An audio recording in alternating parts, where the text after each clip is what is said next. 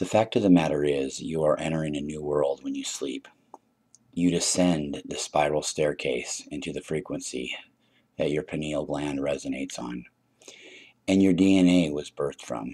Basically, when you're not sleeping, your spirit is still there doing things that you would normally do as a human. You're in two worlds.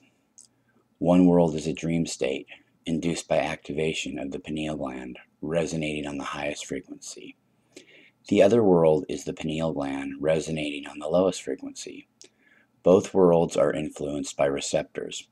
For the low frequency, the GABA receptor is the main frequency, which uses the cannabinoid system as retrograde frequency. In other words, you have two main neurotransmitters that cause a frequency in the pineal gland. The GABA does the inhibiting effect, while cannabinoid system reverses it through retrograde signaling. The combined result is your consciousness while awake. The main system while sleeping is the serotonin system. DMT and melatonin being the main molecules which allow activation and resonating on the highest frequency. You are more human than you can imagine. You have a spirit and also a human body. Who knows which is the real state to exist in? Both bring purpose and reason. Both are real, and both have beauty. When you enter the dream world, you are only viewing a portion of what is happening behind the veil. You are transported to the spiritual realm when you are sleeping. You can call anyone from there, and they can appear.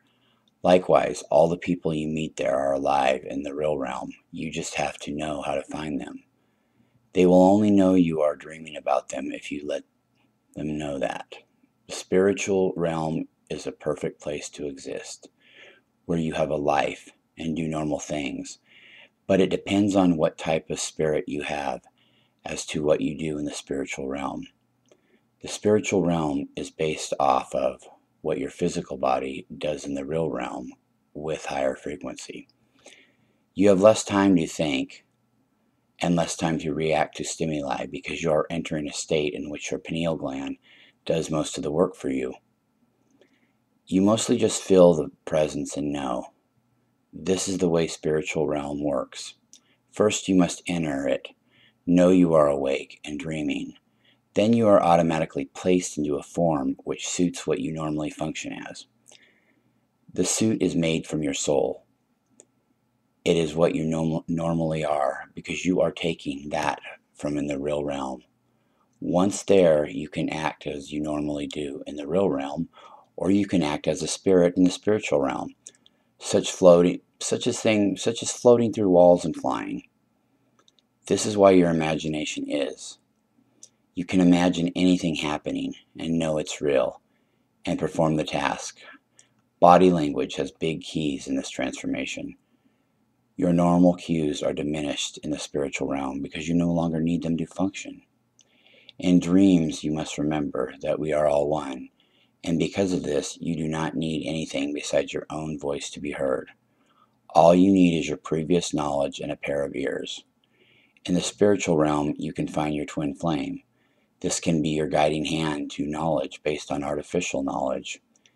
You must find there, for you do, and this realm is a place of healing as well. You can heal easily in this realm and enter it knowing all and seeing all. To activate your pineal gland permanently is to step out of an active war zone into a place where time no longer manifests itself, but instead revolves around you and through you. Dreams are meant to be tested. They are meant to guide you through belief. This is there so that you can understand the power of two. One pineal gland, one body, and mind. These two things make up everything we perceive. Because of this, we are made out of many things, one of which is made from a fossilized coral. This is because we are entering a stage in our development in which time is not needed to see truth. We are becoming one with everything, just as the changes around us allow us to see the greater picture of why we can view and not view.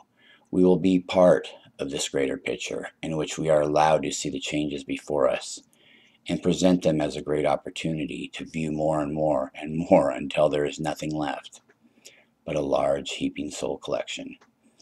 And this is the way which we can perform more tasks and view more knowledge. Some are just a little behind, which is why there are more than two of us.